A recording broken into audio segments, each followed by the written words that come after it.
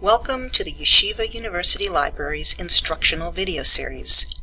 I'm Wendy Kosakoff, Public Services and Outreach Librarian at the Pollock Library. This screencast will explain how to do a general search for items in our libraries.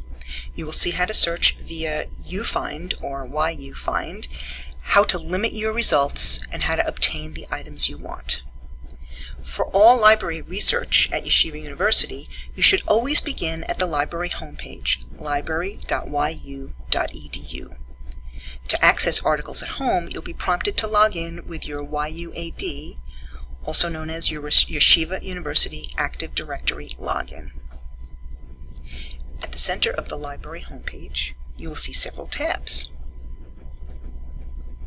The first one, YUFind, allows you to search the library catalog as well as many, but not all, databases and electronic resources simultaneously. Let's assume you're researching mindfulness and youth.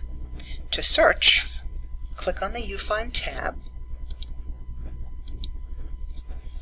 and type your keywords into the search box.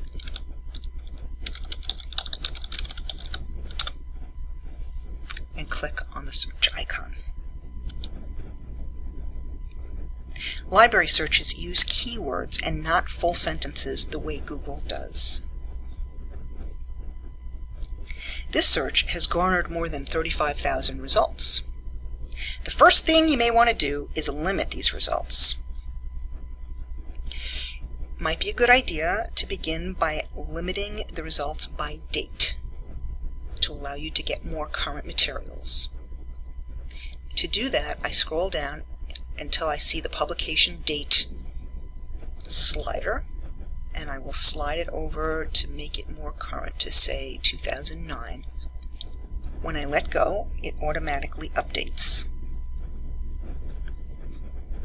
Some articles may not be specific enough to your topic. If you scroll down, you will see the Limit by Subject toolbar option, which will help apply a more specific subject term to your search. Here I am choosing mindfulness. And when I click on it, it updates once again. If I only want articles, I can choose articles only by clicking here.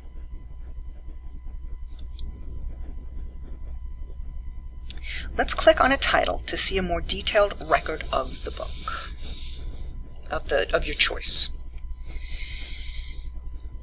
So I'm choosing this article, and I'm going to click on it. And the first thing I want to do is take a look at the abstract, or the summary of the article. This gives me a chance to see if the article is appropriate to the research I'm doing without having to read the entire article. Assuming this is the right article for me, I have a few things I can do. I can save it to my Google Drive. I can print the article. I can save it to my computer. And most importantly, I can get the citation that I will need for this article. When you click on Cite, you can then pull up the APA citation here.